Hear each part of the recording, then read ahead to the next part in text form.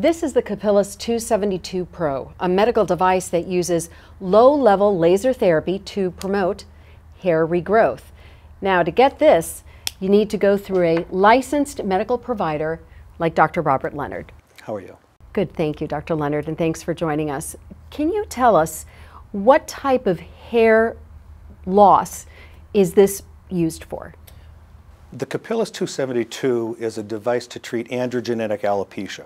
And androgenetic alopecia is the most common cause of hair loss that's around. In fact, 98% of hair loss is due to genetics or androgenetic alopecia. Why do you need to get this through a provider like yourself? This device needs to be obtained through a provider because a person does not necessarily know if he or she has androgenetic alopecia. In going to a hair loss expert or physician, of course, would be the place to begin their seeking the cause of the hair loss. The Capillus272 is one of several treatments, in fact, to treat this particular condition. And are there certain signs or symptoms that people need to be aware of in terms of this hair loss? Yes, there are. Hair loss can begin at any age, from the teens all the way up through the 9th decade of life. And the most common sign is shedding of hair, excessive shedding of hair. And it's amazing to see that after 100 hairs of shed per day is where we consider that to be a problem. So we consider abnormal shedding to be more than 100 hairs per day. And people don't believe that, but it's very, very true. And that is the most common sign for androgenetic alopecia. So if I'm somebody concerned about my hair loss, what should I do? Just collect the hair that I lose every day? How do you suggest we go about doing that? I've been specializing in hair restoration surgery now for over 29 years, and I have seen calendars full of hair, I've seen bags full of hair. So one of the things that patients can do is count the hairs after they shampoo, for example. And what I have patients do is a hair count. So it's simply counting the number of hairs that come off their head in one day during the first hour of the day. So the 4 areas that I ask patients to look at are any hairs that are remaining on the pillowcase in the morning, in the shower drain, so if they have big holes, they should cover it to catch the hairs, in the towel when they dry the hair in the morning, and then in the comb of the brush. So if that number exceeds 100, then there's a strong possibility that they have androgenetic alopecia, and they should seek the services of a physician who's interested in treating hair loss.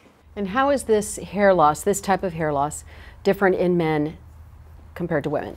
Well, the hair loss is essentially the same in men and women.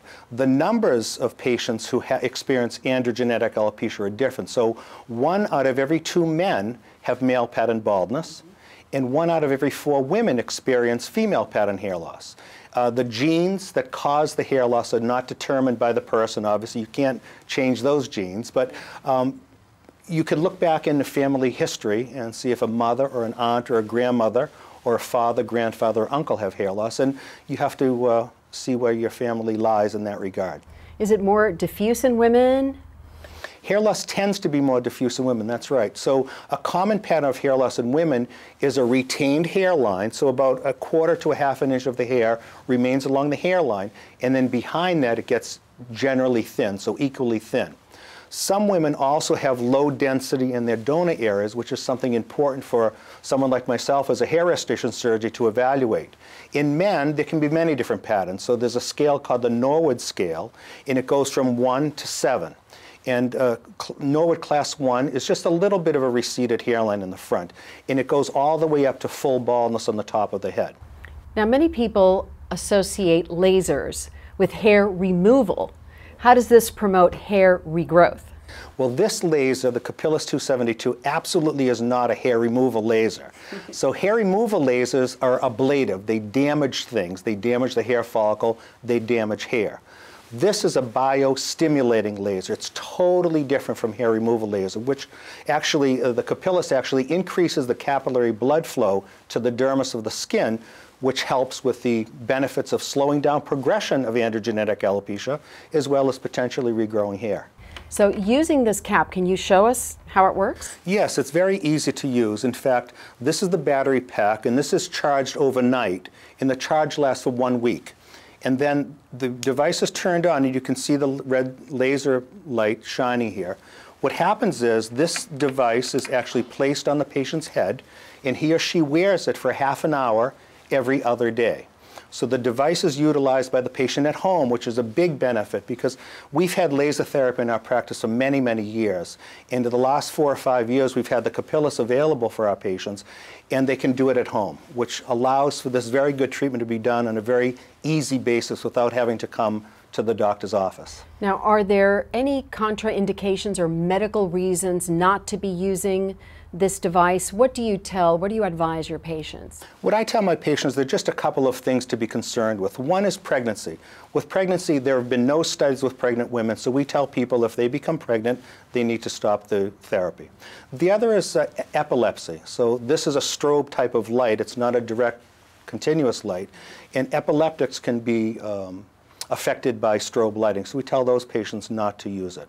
The other type of patient, it's questionable whether they have photosensitivity issues, like a patient who may have migraines after seeing bright light. So we have patients who have migraine headache history to use it with caution. What about people who are taking medications that might make their skin more photosensitive? Well, that's a good question, but the photosensitivity for medications is UV radiation, and the Capillus has nothing to do with UV. It's in the other end of the light spectrum, so that's not a problem. Okay, so this is not going to burn your skin or even feel hot to the touch? Well, some people have a little warmth sensation just from the light, actually, but it would be very rare to have any issue with that at all. Tell us about what types of patients you're treating with this device. Describe your patient population. Well, by far, the types of patients that I treat in my practice are men and women with androgenetic alopecia. So patients come into the office and they're noticing excessive shedding. We evaluate that patient and determine whether or not laser therapy would be helpful for him or her. And once they are determined to have androgenetic alopecia, we begin the therapy with laser therapy at home. So the Capillus272 is a device that patients use at home. So with this device, we actually have them wear it 1/2 hour every other day. And what I explain to my patients about how this actually works, in my words, is that every single hair follicle, 100 to 150,000 on the scalp, actually has its own little artery and its own little vein. And they're all connected by this capillary bed, which is located in the dermis of the skin, where the follicles reside. And one of the causes of hair loss, of androgenetic alopecia, is decreased blood flow to this particular circulatory system. So what the laser does, it revamps or increases the circulatory system in that capillary bed, which therefore allows for the positive effects of slowing down progression of hair loss as well as regrowing hair. I was just going to ask you, I mean, you talked about the fact that this has been around for a little bit. There are combs, there are helmets, there are panels. What's different about this? It's secure and it's private for patients. So the Capillus272, unlike these other devices you mentioned, is secure in the patient's head, and it's easy to use, and it's not cumbersome at all. So this fits within a baseball cap. You can use the Capillus hat or your favorite team, and the hat's worn very comfortably while patients are spending a half an hour doing whatever they normally would do in the privacy of their home or in their car where they're commuting or at work or wherever they are. So these other devices very often require to hold something up, and it's awkward, and this is not. Now the 272 stands for the number of light elements in the cap, right? That's correct. Why is this important? Well, with laser therapy, the numbers of lasers in the device actually is the more important factor. How many and how close they're approximated. So there are other devices that have 9 or 11 or 12 or 15 or 50 or 80, and they cover less scalp, so fewer follicles are impacted by these direct laser lights. The beauty of the Capillus is that it's the most concentrated type of laser device to treat hair loss in the world, for that matter, and patients have great results. We talked about that there are a couple of contraindications, but what about are there any safety concerns, or have there been any adverse reactions to this at all? Well, in my experience, there have been no adverse reactions, actually. The safety concern would be staring into the laser. Just like you would not stare into a laser pointer, it's the same advice, and it's common sense. Certainly, you don't want to look into this laser light. Do you have to wear any special glasses or anything like that? No, nothing is necessary, because one of the nice things about the Capillus as well is that because it fits within the confines of the baseball cap, for example, when it's placed on the scalp, it's completely hidden, so there's no light coming around the periphery of the scalp. So there's really no reason that anyone would have that need for glasses or anything in that regard. And you mentioned that this is used every other day. for 30 minutes. Yes. Why is compliance so essential? Well, compliance is very essential for anything you treat any medical problem with, whether it's a pill or a topical product or laser. One of the things that I describe to my patients about laser therapy is just like you have a loading dose of a medication sometimes. So it takes compliance and regularity of use in order to get the benefits, because anything with the hair cycle takes several months to really impact it in a fulsome way. So one of the common concerns about another product that's a topical, for example, is that it has to be applied to the scalp twice a day, every day, and it takes about 4 months. And people want to have everything done yesterday. That's the, I would say, the American way. It's the human way. Yeah. We all want to have everything done yesterday. And so it takes time, and that's another reason that patients or people should see a hair loss expert, because we can describe the timetable of results. We can describe how it's used, etc. So I think it's critically important for that to be. Okay, let's talk about the results and what is the timetable. How much regrowth can people really expect? I know there was a clinical trial that was done. Right. Well, in my experience as a hair restoration surgeon for many, many years, is that I tell patients the effects of any treatment, whether it's topical or oral, surgical, or low-level laser therapy, takes about 4 months really to see a clinical effect. It takes that amount of time for anything to impact the hair follicle to do anything in a positive way. So I tell my patients it takes about 4 months for the laser to slow down progression of hair loss, to see less hair in the drain, less in their comb or brush, less on their clothing, less in the shower, and about a year to year and a half to really see regrowth. So laser therapy, like these other non-surgical treatments, does better to stabilize progression of androgenetic alopecia, and it takes, it's a lesser effect to regrow hair. So laser therapy, like any other treatment, takes a long time to see the results, and it works better to stabilize progression versus regrow hair. And I think it's important to note that, as you mentioned, this is a treatment, it's not a cure, right? So yeah. What happens if somebody uses this as instructed for 2 years and decides, no, I don't want to do this anymore? Well, I think it's something that has to be discussed during the consultation, first of all. Any therapy typically needs long-term usage to be effective in the long term. I have been using this therapy for many, many years, and my observation is with laser therapy, unlike with Propecia or Rogaine, for example, that it can be stopped at the end of 1 year protocol. And 90% of people retain the clinical benefits. 10% of people will revert back to shedding like they had prior to their usage of the treatment.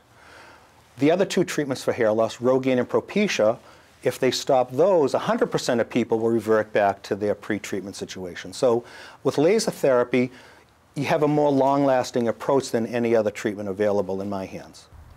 What kind of feedback are you getting from patients? Well, as I said, I've been using laser therapy for many, many years in my practice, and the feedback is extraordinarily positive.